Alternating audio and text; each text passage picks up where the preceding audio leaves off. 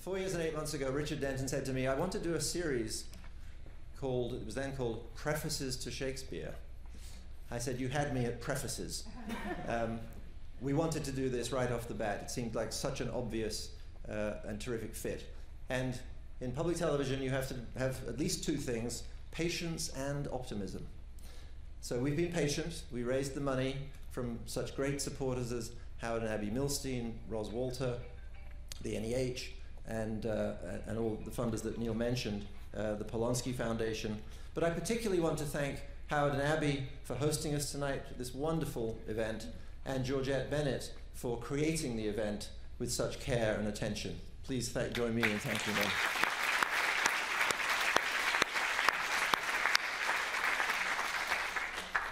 Now, I'm going to ask my three colleagues, if I may be so bold, to step up, my three guests to step up, but hold your applause. I'm going to talk about them while they come up. Trevor, Richard, and Oscar, would you please come up and sit in the seats nearest to me?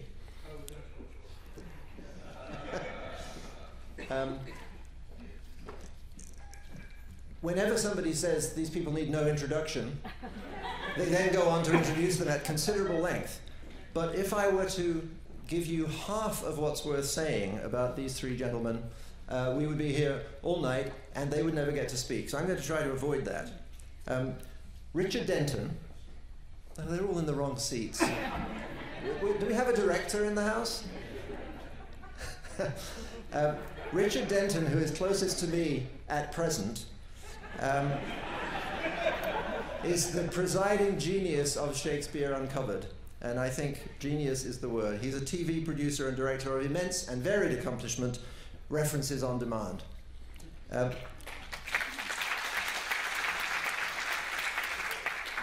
I'm just not going to say any more than that, it's not necessary. Oscar Eustace, in the middle, is the artistic director of the Public Theatre, of Shakespeare in the Park and Joe's Pub. He's directed and produced many Shakespeare productions, but also dedicates the public to fostering new talent and new work. The public, like 13, has just celebrated its 50th anniversary. Happy birthday to you and to us.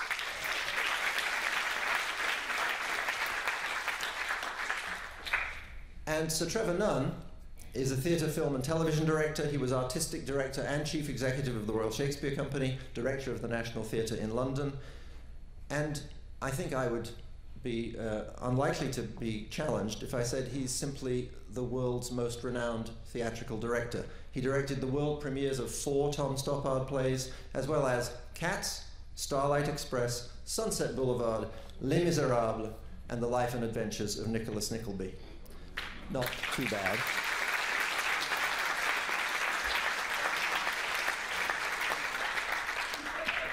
But turning back to television and turning back to 13, Trevor also directed Cats, Oklahoma, and King Lear productions that aired on Our Own Great Performances. Perhaps most important, he has, as Neil said, directed 30 of Shakespeare's 37 plays, and he plans to complete the list. I want to hear about that. I'm going to join them now, and I'm going to start with Richard, because it did start with Richard. Richard, did Shakespeare need to be uncovered? Oh, you didn't say you were going to start with me. Well, it was a dream for me to do this because Shakespeare is deeply precious to me, as he appears to be to an awful lot of people here. But I wanted him to be, actually, it was mostly, I wanted him to be precious to my own children. And that's where it all started. And then I realized that I wanted to try and make Shakespeare interesting and irresistible to people who might never have heard of him, never seen a Shakespeare play, and actually found the language impossibly difficult to understand, while at the same time making a series of programs that would interest people who actually did know the stuff, but would learn something else and new things. And that was the task, and I thought it was really worth doing, and I still think it's worth doing, and I want to make a whole load more of them. So please recommend this. Yes, so I think it always needs introducing to new audiences. I think it's 400 years old, and anyone who pretends that doesn't present difficulties is not really understanding it. It does present difficulties, and it always needs reintroduction, I think. But I bow to people who know a great deal more about that than I do. I'm merely trying to observe from the sidelines how extraordinarily talented people do this.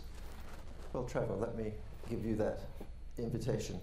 Talk about the modern audience and the ancient work and how we bring one to the other. Yeah, I mean, what I think is so important about this series is that it recognizes that a Shakespeare play is not a constant thing. A Shakespeare play changes repeatedly over the centuries, over the ages, because society changes, people change, and consequently, in each age, sometimes in each decade, different things within the text become vital, become relevant, become something that must be emphasized. And therefore, the work, Shakespeare's work, repeatedly stays up to date. And what this series does, as far as I'm concerned, is to propose that when we investigate the background of the play, the content of the play, we are also investigating many different possibilities of what the play might be, and therefore, I think in the very best sense, this series is educational. Yes, of course, it's entertaining, but by revealing and by investigating, the series, especially as far as a young audience is concerned, has that possibility of being inspiring. And let me ask you, have you done multiple productions, successive productions of the same play? I have. With different, and found a different angle, a different... Very much so. Relevance the first production I ever did was when I was 17 going on 18. I was extremely precocious, and I thought it'd be a good idea to form a small local theatre company of young people. And I thought we should do a very simple play, first of all, so I chose Hamlet. I think the production was just over 4 hours long, and we had lots of music cues from Wagner. It was an extremely youthful version of the play. And then about 15 years later, I had the opportunity of doing it with the Royal Shakespeare Company. And it's a production I completely stand by. Very sophisticated piece of work with some wonderfully intelligent actors. Indeed, Helen Mirren was my Ophelia. And who was your Hamlet? It was a wonderful actor called Alan Howard, who's been to America a number of times, particularly at BAM. But Alan was in his early 30s, and I've seen so many different productions of Hamlet over the years. And then, just a few years ago, it sort of hit me with extreme force and urgency that what Shakespeare is talking about in that play is that Hamlet is a student. He's a student at Wittenberg University. His friend, Horatio, is a student. Rosencrantz and Guildenstern are students. Laertes is given the speech by his father because he's leaving home to go off to university for the first time. Ophelia is probably no more than 16, 17 years old and of no experience in the world whatsoever. Actually, the production that I did when I was 17 was very much closer to the centre of things. So I did a production at the Old Vic, and I cast a young actor pretty much straight out of drama school. I think he was 20 at the time, but he looked like he was 17. An actor called Ben Whishaw, and the play sort of transformed all over again. That it was about a teenage and a growing up experience that was so incredibly painful, and people felt that the play had been given an immensely relevant, topical but relevant energy. Yeah. Now, Oscar, you combine Shakespeare and the other classic productions with entirely modern, brand new work. How do you see the necessity for Shakespeare within the mix of what you decide to stage? Well, listen, one of the things that should be said, and we rarely say it in public, is that the New York Shakespeare Festival, Public Theater, started doing free Shakespeares in the Park, and then in 1967 took over the old Astor Place Library, and our first production was the world premiere of Hair, and began doing new work, and put those things together in an unthinkable combination that was only really thought of because Joe Papp and Bernie Gersten had made a little trip to the Royal Shakespeare Company, which they don't talk about that much, and started to see the power of putting new plays and Shakespeare together. And I think, for me, the single most important thing about that combination is that when you put Shakespeare on the same stage as you're putting new writers, you are holding up an example of what the theater can be that is inspiring, daunting, intimidating, thrilling all at once. Because what Shakespeare, he wasn't just the greatest writer in the history of the English language. He was also the writer who penetrated most deeply into what the theater can do. Because he said that absolute realism is completely consonant with the most elaborate formal invention. Romeo and Juliet meeting each other is the essence of young love at first sight, and of course they need to speak in a sonnet when they do that, because that's the way to express it. They don't need to speak in ums and ahs and naturalistic speak. And he understood, in a way that I think is particularly important for our writers and our time, that there is no such thing as a private relationship. And partly he did this because of the specific time he wrote in, and partly he did this because of the nature of his company. He had a certain number of actors to employ. So there's no such thing as a boy and a girl who fall in love and carry out their relationship in the privacy of the psychological space between them. Their parents are always part of it. Their country is always part of it. Their kingdom is always part of it. And that is actually truer than the way that we portray private relationships. We have, because our society is so intent on trying to atomize things and trying to psychologize, make everything a matter between individuals, Shakespeare understood it isn't. You can't understand individual behavior except as part of this larger world. And holding him up as an example to our writers makes a Tony Kushner possible. That's what is saying, and it's saying, don't think small, think how big this field can go. Think how big your imagination can go. But I was just thinking, the other thing which is, I think, quite extraordinary is that Shakespeare, we often, it's very easy to think of it as sacred text and to think it's 400 years old and it's very difficult. But at the same time, you see very much this man of the theatre getting hold of ideas and playing with them and doing things that are just for the pure hell of it. I mean, in the comedy series, when we're talking about As You Like It, when we have a heroine who is, after all, in his day played by a boy, who then, because it's convenient for him, for the actor who's a boy, to play a girl, who then, for her own safety, dresses up as a boy, who then meets the man she's in love with and says, I tell you what, I'll pretend to be a girl for you. Now, Shakespeare doesn't have to, he just thinks that is just going to be so much fun. He's like every theatre person today. He's real showbiz. You know, I'll have a boy play a girl who dresses up as a boy who's going to act like a girl. That'll be good. And the more you look into Shakespeare, the more you find this, like you go back in a time machine to a man sitting in the theatre 400 years ago thinking, oh, that'll work. Hang on. And you really do get that sensation. The more you look into it, the more you discover it. Indeed, Shakespeare's Company was one of several theatre companies operating on the South Bank in London at the same time.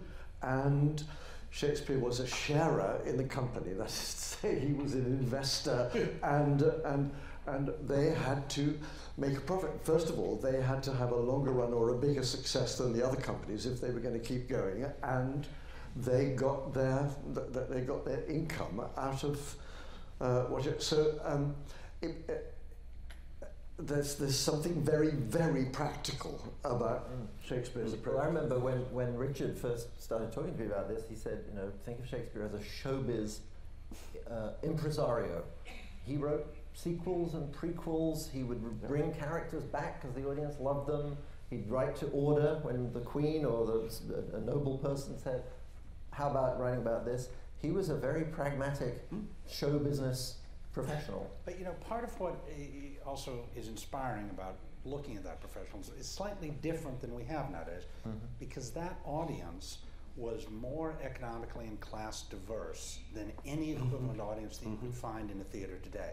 And what that meant is that he had to write simultaneously to entertain illiterate groundsfolk and the aristocracy and the Oxford educated. So he had to find a way to write plays that would entertain them all at once, and in that odd way, by entertaining them all at once, also reflect back what made them all one people. And in, you know, the Henriette is of course the great example of this. In Henry V, you can watch him sort of try to work out what it means to be English, and what it means to be a right ruler of the English, and what it means to have these different nationalities that nonetheless are all English. And you can see him working out in front of the very people he's talking about. And that is something that the audience made possible for the artist. And it demanded it from the artist, but also liberated it. And one of the scholars in the series, Richard will remind me which one it was, Jonathan maybe? One of the scholars says, there were no daily newspapers. There was no coverage. There was certainly no internet, of course.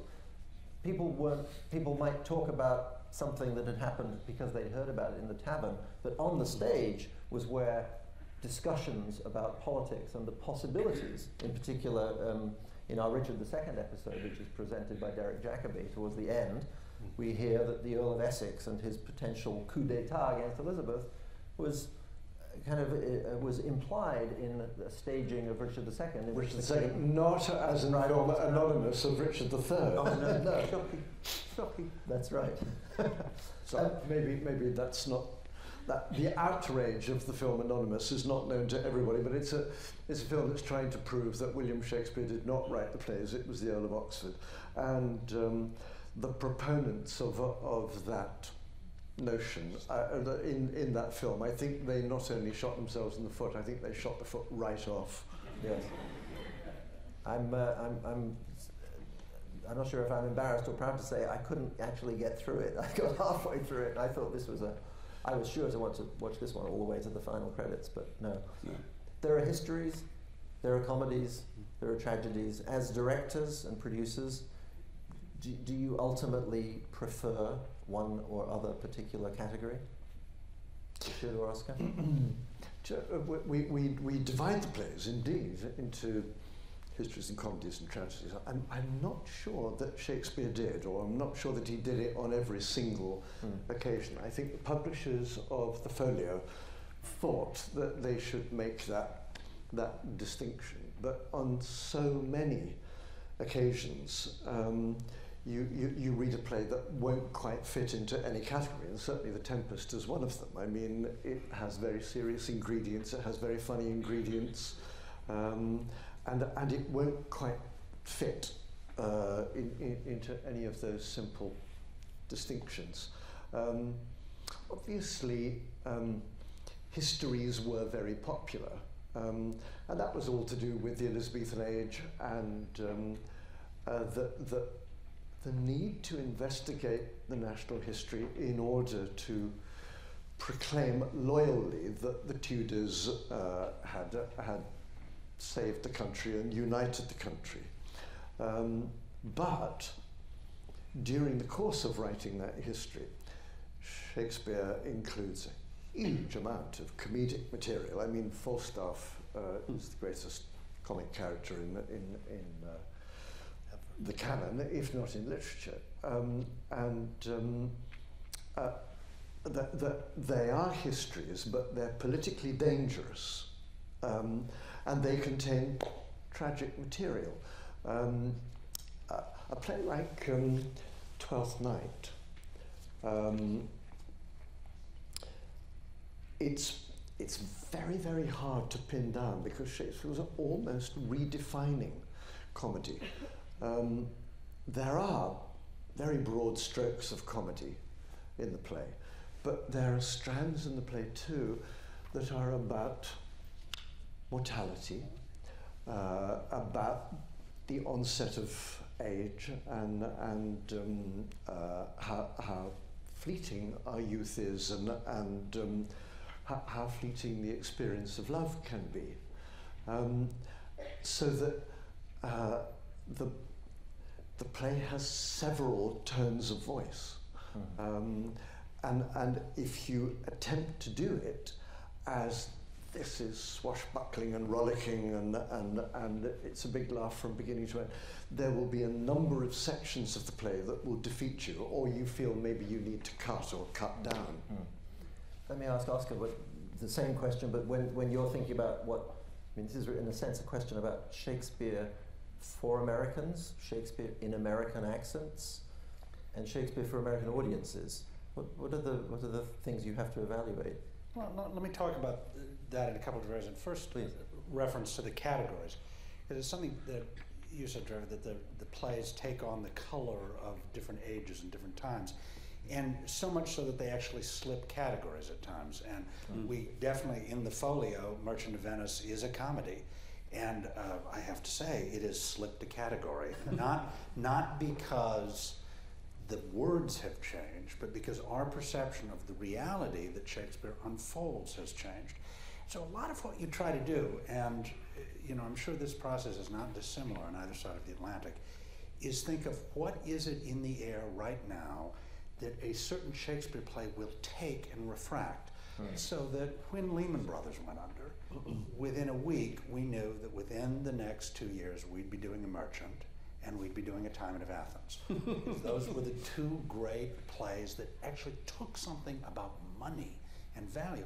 And I suppose that some of you were lucky enough to see Dan Sullivan's luminescent production of Merchant, which at that particular moment in the park is simply taking the idea, what if, rather than focusing on the anti-Semitism, which of course is a huge component of Merchant, we just look at the idea that treating human beings as a commodity and treating love as a commodity is something that cuts through all the classes and ethnicities of these characters, and that what Shylock is doing is actually simply a cruder version of what Bassanio is doing, and how melancholy that makes this entire enterprise, and how much of it, and that's a beautiful thing that happens in the light of a bubble exploding in the stock market. Just as right now, I don't think it's at all a coincidence that there's two wonderfully received productions of Julius Caesar running in London, because what a time to talk about the complete slipperiness of what political legitimacy is. And that's so much of what Caesar, you have this, you can't even quite focus on who the protagonist of Julius Caesar is, because the fight of the play is the fight for who's going to get to be the protagonist of the play, who is going to get to run right. And you think it's Cassius's play, and no, it's Caesar's, no, it's Brutus's, no, wait a minute, it's Mark Antony's, oh no, it's not. And that slipperiness of what does the voice of the people mean? What does popularity mean? Does that actually give you political legitimacy or not? This is a beautiful time around the world to be talking about that and refracting that through Shakespeare. So those are the specific things I think we look for when we try to figure out what is it that we want to throw into the maw now. So wonderfully well said, and another example would be Henry V that we were talking about before, because just after the war, Laurence Olivier made his great film of Henry V, and you could be mistaken for thinking that the play was the national anthem in 5 acts. Exactly. I mean, it's completely dedicated to the idea of the English somehow surviving. We few, we happy few. It was a hymnal to the idea of the survival of the English. By the time that we did the play in the RSC, something like 20 years later, and we were all so disturbed because of what was happening in Vietnam, the play emerged as an anti-war play. Absolutely. That there are incidents in the play that are horrifying, and reflect upon the leadership, and are you responsible for doing this to the young people of your country, and you know, what are the politics? Cause be not just, and Exactly. all those heads and arms and legs chopped up, rise up at judgment day. And few die well in a battle.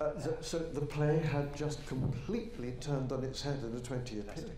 Yeah. But the great thing about that, which comes from looking at them, is that it doesn't matter which way you look at it, it is there in the text. Correct. That all these ways of looking at it are there as choices available to you in the text. It isn't that we are bringing an anti-war agenda to a play. That agenda is there in the text for you to use if you want to. They're there because Shakespeare is the great humanist, the great humanist of all the ages. It's almost like he invented it in a way. I mean, he writes about the human condition, and he says we are dreadfully flawed as a species. We sometimes have to be ashamed of ourselves, but eventually what is special about us as a species is that there is the possibility in us of forgiveness, of generosity. He includes all of these possibilities in that they emerge somewhere in each and every one of the plays. He's a humanist. Which is, of course, you know, you both made reference to the fact he's a man of the theater. The thing we love about this profession, ultimately, is that the plays are written, but they were not written to be read, written to be performed. So the act of the text encountering the moment of performance was true from the time they were born. Now that moment of performance is just 450 years later, 500 years later. But it's still the same act of, it's up in the air, we encounter it, and we're making a slightly different truth now because we're seeing it through the prism of our place and our time. And that's what makes the theater a wonderful art form. I'm going to give ourselves the slightly more than 5-minute warning. We need to be wrapping up in about 5 minutes. But I'm going to ask Richard first. I know time rushes past. Richard, I know that you plan that we should do more of these. Oh yes, please. Yes, please. I've already sort of made a selection for series 2. I think when I originally came up with it, I thought you could do the complete works of Shakespeare in 20 films. I mean, preface the complete works. I'm not even sure that you can in 20. It might be slightly more than 20, but I mean, you can. There are ways of, like, we've done Henry IV and Henry V together, which is a bit naughty and quite difficult to do. But I do want to do some more. I really do want to do some more. I think these films prove, I think. I'd like to just remind everybody that the pieces that you saw from The Tempest were sections cut from a much longer piece. It looked suddenly a bit confusing, like we'd made a leap of judgments that we hadn't justified. But the director is sitting over there, who directed three of them, actually. Say hello. And who's Trevor's director. And all of these films have a wonderful line in it, and I challenge anybody to go through Trevor's film on The Tempest and come out with a dry eye. It is the most extraordinary journey. All of these films are wonderful journeys, and I think there are plenty more incredible journeys to be made on Shakespeare's plays, and I really do want to do some more. Yeah. To be clear, this is 6 episodes. It starts on January 25th with Ethan Hawke on Macbeth and Julie Richardson on As You Like It and Twelfth Night. The following week is Derek Jacobi on Richard II and Jeremy Irons on The Henrys, all 3 of them. And the third week is David Tennant on Hamlet and Trevor Nunn on Tempest. And we do relish the opportunity to do more because we'll keep our jobs that way. But I have a very direct question to ask Oscar, since I have you here in public in front of witnesses. Will you join us on the next round of the series and pick a play that you'd like to do, or a group of plays? I would be absolutely thrilled to do that. And, you know, I have to say that it's, I'm delighted that your mother gets to be here, Howard. I wish my mother got to be here and see me sitting next to Trevor Nunn, behaving as if we're equal experts. That would have been a crowning moment in her life. But what is true is that actually that dialogue between America and England about Shakespeare has been going on for 300 years. It led to, as many of you know, the largest loss of life in a peacetime riot in American history, directly in front of my theater on Astor Place in the 1840s. between the partisans of an English Shakespearean and an American Shakespearean, literally in street battle that left 27 dead. Really? So absolutely, the Astor Place Nelson wrote a play about it. Astonishing, exactly. 2 Shakespearean actors. It's astonishing history. But there's a history, and the reason that it's worth talking about is that it's not a question of ownership in the sense of exclusive ownership. The idea that Shakespeare belongs to us as well as to the English is something that's deep in the promise of what Shakespeare is, because his promise is not a nationalistic promise, his promise is a human promise. And because, as Jonathan Bates says, because there was not a storm in the English Channel in 1588, we are not having a panel here about Lope de Vega uncovered, we are having a panel about Shakespeare uncovered, because it's impossible to separate the triumph of Shakespeare from the triumph of English as the national language. And that as such, it's important at the same time as recognizing everything that is specifically genius about Shakespeare. He is also the means by which our culture has come together across the world and saying, your ability to own Shakespeare is your passport to full citizenship culturally in the world. And it is For humanity. absolutely important. It's what the public theater was founded on, free Shakespeare in the park. The idea it's our job to give that passport to as many people as possible so he belongs to them, not just that they get to watch him. I think what he's saying is yes. And wasn't that a terrific audition? I reckon you did. Absolutely wonderful. Now, I also have a direct question, in fact, 2 direct questions for Trevor. You've directed 30 of the 37, so you've got 7 to go. Is there one that you just can't wait to get your hands on? And is there one that you think, oh my God, I'll have to do it, because if I don't do it, No, I've done the complete set? I've thought a great deal about the remaining ones, and I'm pretty clear and able to start work on any of them the moment that somebody gives me an opportunity.